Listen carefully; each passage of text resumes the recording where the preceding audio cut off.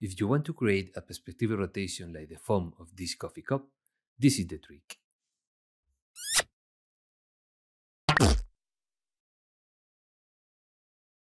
This is the foam of the coffee, and you can see that it's a shape with different paths. And if I try to move the rotation, you can see that this rotation is not the rotation we want. To create a perspective rotation, what we need to do is group this shape twice. So I'm going to group one time and a second time. Now, select the second group, and here I'm going to change the scale as if we see from above.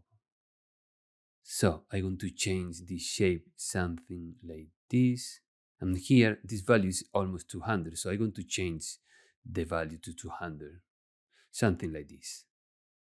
Now, select the first group, and here, I'm going to change the scale as it was before. So if before we change the scale to 200, now it is a half. So I want to change this value 50. And you can see that the font looks like what we had it before. Now, select the second group, and if I try to move the rotation, you can see that this rotation is not the rotation we expect. But if you move the value in the inspector, you can see that the rotation is working now. And that's it. Now the only thing you need to do is create some keys to animate the phone.